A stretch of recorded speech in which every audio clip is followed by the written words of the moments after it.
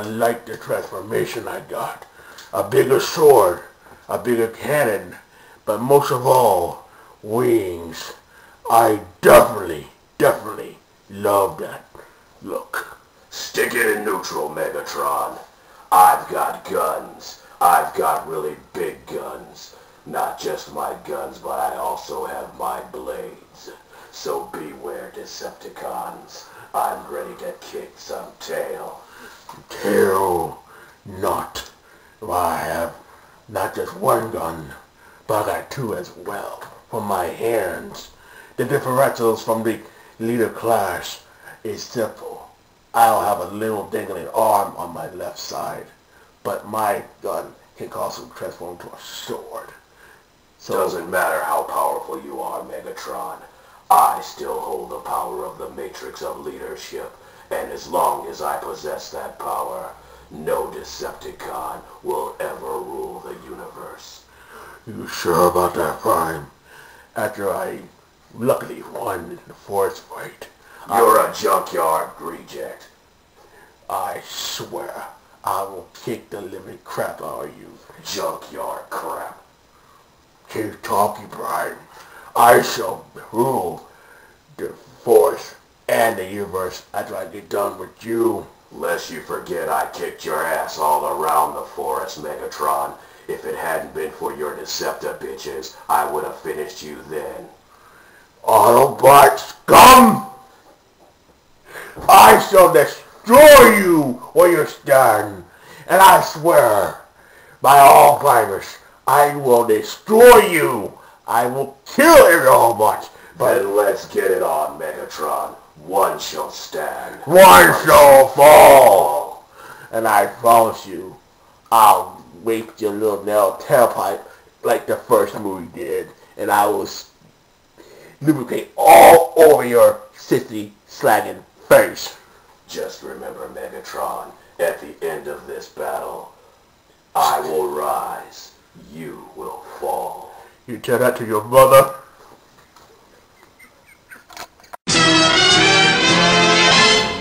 Okay guys, we wrap it up big, and I mean big. You just heard our voice work, and by all means we got robot mode. One word come to mind when we saw this. Damn! I mean, Jay, tell me, how do you like them in Voyager robot mode?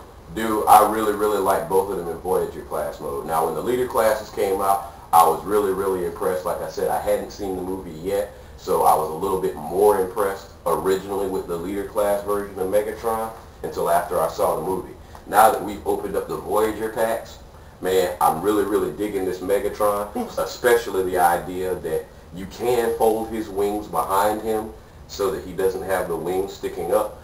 But for this particular display, I think the Megatron looks more menacing when you pose the wings up. That was totally cool. Now I mean, but still, this Megatron made the leader class look stupid. I like the reverse joint legs. I like the posability of both of his arms, and the sword weapon is really cool. Now that's a menacing Megatron that I really dug the most. But earlier in our earlier review, the color scheme made it more like, this is not Megatron, it's more like, you know, Corona doo-doo crap.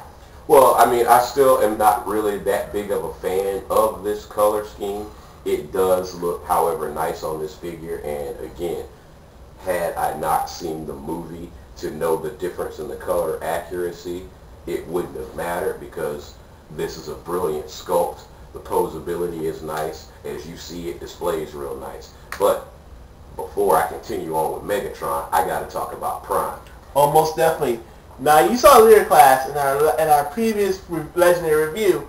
This one made the leader class, let's say, gotta take note, and still the body made, let's say, Little Bird, Big Bird look so dope. Well, I mean, again, you have three different leader class versions. You have the one that comes with the double swords. You have the one that comes with the double hooks that has the battle damage with no mask, and of course the Buster Prime.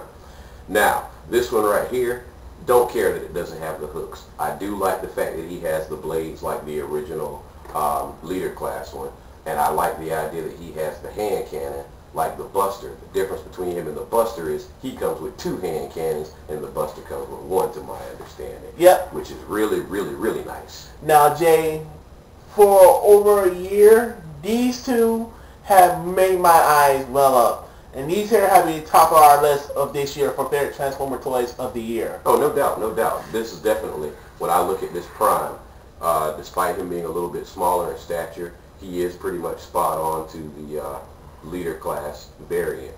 And I really, really like the way they did the detail of this figure. I mean, the color scheme, when you add the tannish brown or whatever hinge joints that they added, I would have preferred if those were gray and or if they had did those in like a satin silver or something to that effect. Exactly. But nonetheless, it doesn't take away from this figure. Exactly. Now, again, as a whole itself, Jay, these two were made for perfection. And to my knowledge, these two made the leader class look real stupid. Well, like I said, both of them indicate also that they have cues within them that are better than the leader class. Like, for instance, when you look at Prime and his legs and where the tires sit on his legs, they sit on his thighs like they're supposed to. Whereas the leader class, when he's got one on his thigh, one on his hip, and it doesn't quite let all the way down. And again, going back to the Megatron, just having the accurate color scheme, as well as his bladed arm looking more movie accurate, and his smaller arm still having the cannon in it. I think that was pretty cool. One question, Jay. You say that he had the Matrix of leadership, right? Word. Why don't you, we gonna pause for a second and we gonna split that open and let you see what it's looking like. Oh, yeah.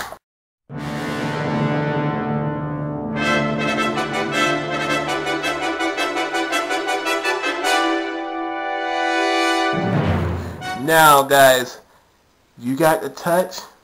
Jay, how you like the Matrix of leadership? I'm digging this Matrix of leadership. There are very few incarnations of Prime that actually do come with the Matrix, so I'm impressed that this one does come with one, particularly being the movie Matrix of leadership. It looks very nice sitting up in his chest. That's pretty tight, dude. Most definitely. I mean, if you do justice, this blows it out of the water. And again, as a whole, the whole class, the whole Voyager class has outdone the leader class by a large, huge margin. Yeah, they've definitely outdone themselves. Like I said, I was pretty impressed with the leader class figures, both for their size and movie accuracy. Particularly, like I said, the Prime more so than the Megatron, but the detail on those figures were nice. But these, to me, I have to agree with you, are more impressive than the leader class variants. So again, do we strongly recommend getting Voyager class Optimus Prime? Absolutely. And as for Megatron, the same. Absolutely. Again, it's just that, in my opinion, treat yourself right. For 20 bucks, those who don't have the time or money to get the Buster Prime or the Hooks Prime, this Prime made them look stupid. Because again, finding them was not fine. Optimus Prime was hard as hell to find. Again, he was, but again, he returned with more better looks. But as for Megatron, I mean, when like I said, when you look at these figures, the figures are iconic themselves. The molds and sculpts are incredible. The posability and display options are phenomenal. And I truly, truly can't say enough about them. Whether it's the Prime coming with both hand cannons and the swords, Megatron's sword arm being more movie accurate, and or just the options of being able to display them in so many different ways. They're truly, truly incredible. As a collector, you have to put these in your set. And as B mentioned, from an economical standpoint, you could pick up the 2 of these for the price of a leader class, particularly when you think about the Buster. So keep that in mind when you go shopping. But in closing, one thing for sure, these two have been going around doing this dance for a long, long time. And still, when I see these two, it reminds us to this day, the 1986 movie, and to this day, make us want to know what it is to be a hero and a villain. One stand at the end of the movie heavily wounded, while the other fall hard to the ground and not even moving for one instant. Because again, Prime No matter how many times Prime died and returned, he knows what it takes to be a leader and a hero. As for Megatron, there'll always be a villain. There'll always be a coward, but also know what it takes to be a villain. This is how you end the year, guys. Snatch them up while you can before the year comes to an end. You will not be disappointed either way. But the next video, it's high time that me and Jay have a lot to discuss in the first vlog of 2011. For cousin Jay Jero, this is Byg B. This is the S1999's final review of 2010. Y'all ain't got to go home, but we getting the HE double hockey sticks out of here. Peace out, people. Before we say peace, Happy New Year, and see you in 2011. Word.